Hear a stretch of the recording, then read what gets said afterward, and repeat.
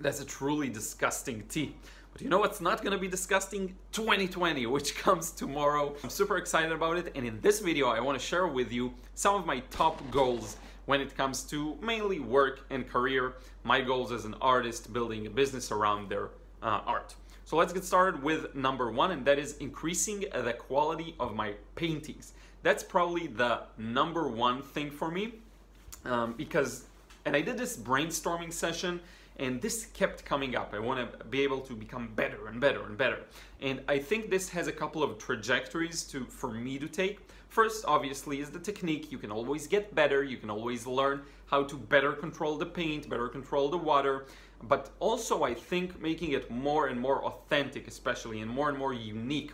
Meaning I want to go more inside and paint things not just as they seem, but also as I see them and as they make me feel. I want to make the painting process more of a relationship with the subject or the reference. So that's the first thing I would say, and the most important thing. And by doing that, the work will also become more unique inevitably. And one last note about that, I actually want to make my paintings a little larger. That's a thing I want to make a standard, meaning moving from an eighth of a sheet size minimum to a fourth. So instead of doing this, I'm gonna do this. Makes sense, hopefully.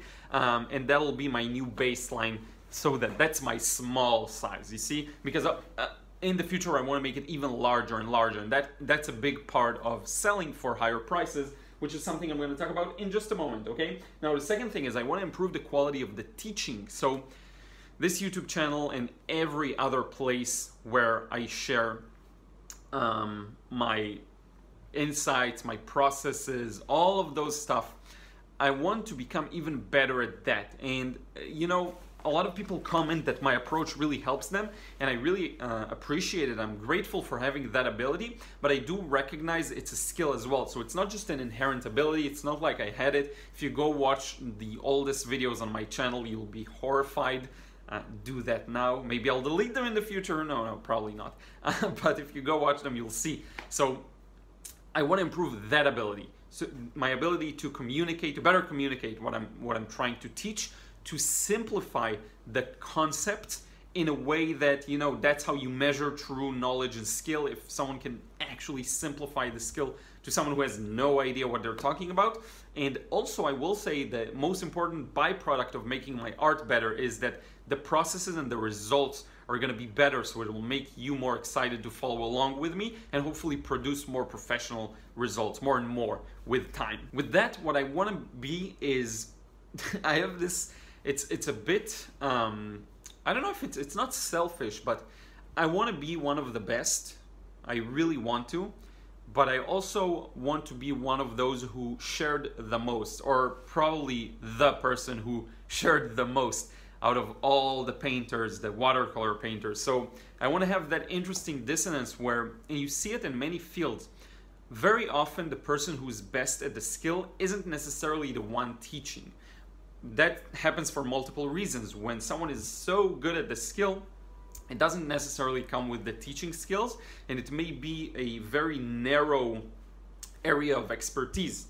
So instead of me being a 7, and I know I'm being harsh, but that's fine, a 7 in painting and a 9 in teaching, that person is like a 12 in painting and there's 3 in teaching, okay? So it's just where you put your resources, and if you put more resources into sharing and talking and teaching, you have less time to paint. And if you go real narrow, you have more time to really work on those skills. I want to do both. So that's something to aspire for, and it's something to move towards in 2020. Obviously, it takes years to build true mastery, and I'm on that path, but it's something I want to improve my skills in. Let's see what else I have here. I want to sell for premium prices. I don't know exactly what it means, but this is something I really wanted, to be able to sell my works for larger amounts of money, like really larger. And it's a bit audacious, but for sums that are really out there. So I don't know exactly how to do that. I talked about it in several of my recent podcast episodes. And so I don't know exactly how I'm going to do that, but I do know I want to head towards that direction. So hopefully with time I'll slowly, but it's probably a lot about connections, who you know, and obviously some of the quality of your finished product. So that's another thing. Now, fourth, and this is really important for me, is innovation, to continue to innovate. And this means that whenever I learn of something new, something that works when it comes to sharing my work and marketing and all of that, I want to do it. I want to make sure that I'm on top of it. And it happens to me a lot just this year. If you look at I think 2018 or end of 2017 is when I started my podcast. So that's new. And this year I started doing TikTok and more LinkedIn work. So meaning posting my works on those platforms, showing painting processes on TikTok. I'm not sure if you're familiar with it. It's a relatively new platform. It's not really new. It's been around for a couple of years. Started as Musical.ly, turned into, it's just a video app that you watch tons of videos. But the thing is, if you have even 0 followers there, you post a video, it gets tons of views because there's a lot of attention on the platform and it's still not saturated. So I moved quickly and started making tons of videos there. I want to continue doing that kind of a thing, to innovate. Whenever I learn of something new, go for that. Whenever, you know, and it's about knowing who to listen to. So I have a couple of people I learn from and I watch their videos on a regular basis to learn what's new and what's happening. But I think if you're not innovating, you're just starting the process of becoming less and less relevant and more likely to not achieve your goals. And I want to achieve my goals, so I want to continue innovating. So this means, you know, I think plenty of artists have a newsletter, an email newsletter, but I think if you're just having a newsletter, then you're really falling behind. You need to have the podcast, you need to have the videos, you need to have everything as much as you can. If you made the strategic decision to just produce art and focus on your skill, and you want to zone out everything else, you don't want to share anything, you just want to be the best, that's fine. That's a strategic move. But if you aspire to teach a lot of people, to help a lot of people, to become well known and successful for actually doing good things for others, you have to go in that direction, I feel like. So that's something I decided a long time ago that I'm gonna do, and I'm just doing it. So it's just staying on that path and continuing to innovate. Now, one more thing is more products and courses and making them better. I think the frustration-free watercolor course has been a serious step for me, because it was the first product I created that I always do market research, heavy market research, but this is the first one that I actually found a specific problem of not being able to let go and enjoy the painting process and just smack it in the face and solve it, hopefully, for so many people. It's a very specific product meant for a very specific problem that's very common. So it's a problem solver. That's what I wanted it to be. And I want to continue moving in that direction. And I actually have an interesting plan in that regard, which is to create a product that is to the scale of the frustration-free watercolor course in terms of content, making it very robust and very structured. So it's essentially a video course probably, and it's full of information. It's very, very focused at solving a problem, and then I'm gonna give it for free.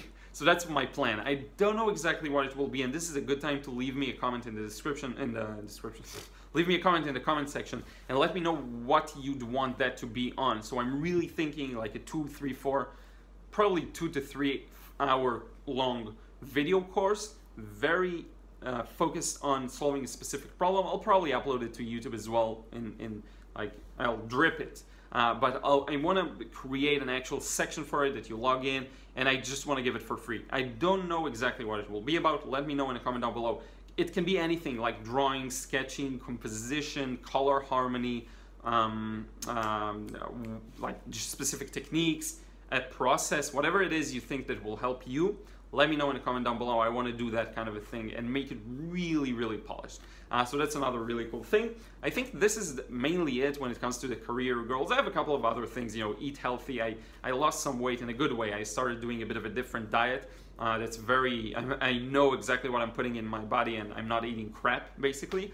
So that's something I'm happy about. And I think this is it. Let me know if you want to share your goals in a comment below. If you want to share your thoughts on this, I really appreciate it and would love to hear more about what you have to say.